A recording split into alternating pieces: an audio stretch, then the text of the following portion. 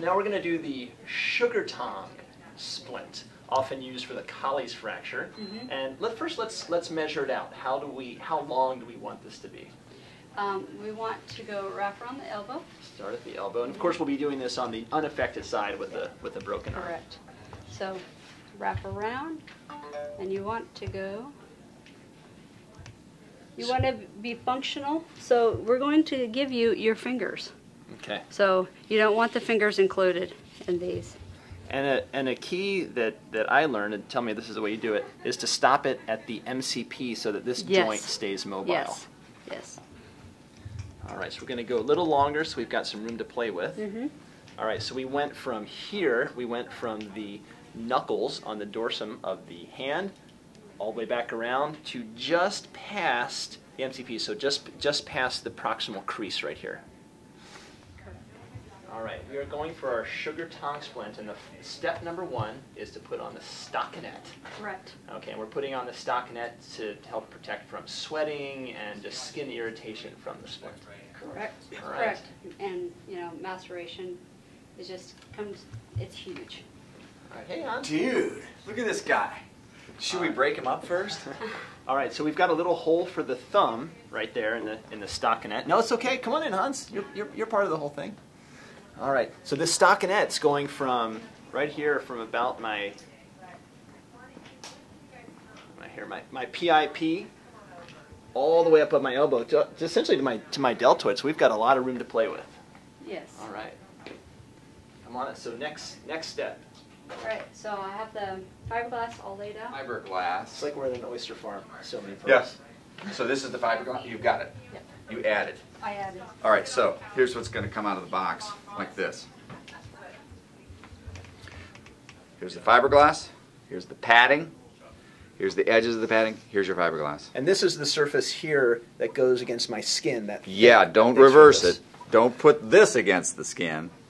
Bad mistake. And that's been cut back a little bit. Yep. Right there. Leave a little, because we're going to fold that over, and that's where you're going to bend your fingers into that soft spot, not into rough fiberglass. Now we said we're going to make it super safe, so she cut it and she added 4 layers of web roll right here to it. So this is the stock padding and extra padding. And is this You can't go wrong with this. And this is just super nice. This alone will be safe, right here. They'll be safe, but this just makes it extra comfortable. Yep. Okay. That you're not gonna. Yeah, then really no foul. So here's where the fiberglass we got to move because it's going up. It only goes to the hollow. So you're starting out right here. Your Here's splint starts out there. The fold will be like that. So here's the MP flexion place.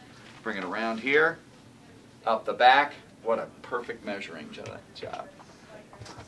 And there we are. And we're really going to make it pretty with the stockinette. And now we're folding the stockinette back over top. Next step. Number 1, thumb is going through that hole. That's your anchor point. Yep. And I can feel, and I think just instinctively, Hans is holding my hand in that pressure position. Yeah. So the wrapping starts up on the hand and is working back towards the elbow. Yep. And I've just gone around the elbow. It's on the dorsal and the volar side, and that's it. And this is actually really loose. The wrapping is. I don't feel any extra the wrap should be very loose. Did you know this is a beautiful splint. And then so before this second wrap goes on, the stockinette is pulled forward so that you have this nice edge at the end. Yep. Tell them it's going to drip. Always drips off the side. That's where the water goes that direction. I'm glad I didn't wear cashmere. Exactly.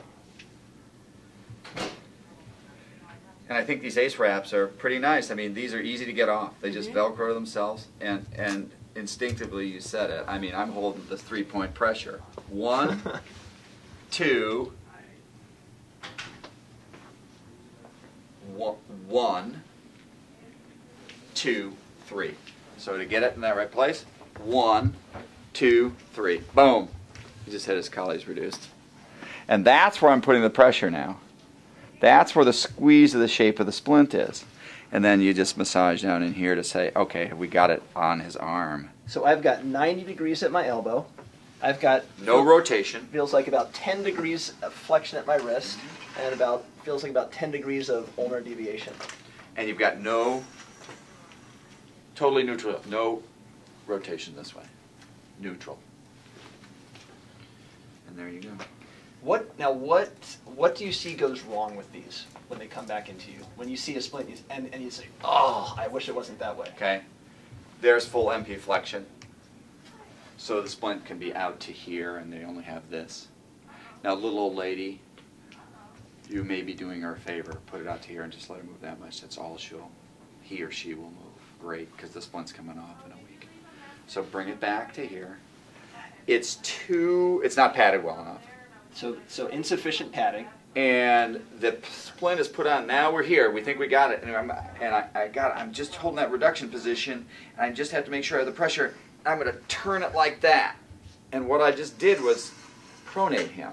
His elbow didn't turn. And I'm turning that splint into a twist. Oh, I got to hold that mold. Oh. And now when you come out of the splint, you got this thing bent, and I'm exaggerating, bent way over. It should be back over here. So it's kind of my thumb is pointing right back at my body. Yeah. It's not pointing away, not pointing that way, right back at It should me. be right where this. It isn't pronated. It isn't supinated. And too much flexion. I gotta hold that mold. I just need to do more, and they'll come in way down like this. It doesn't have to be that far down. This just needs to be flat. One line. And then, of course, if they're on backwards, or the edge, here's the fiberglass jabbing into here. There's a big kink down in here. We've just taken a minute with the hands to just roll this. There's a big jab of fiberglass jabbing into your olecranon, because this wasn't just kind of smoothed out.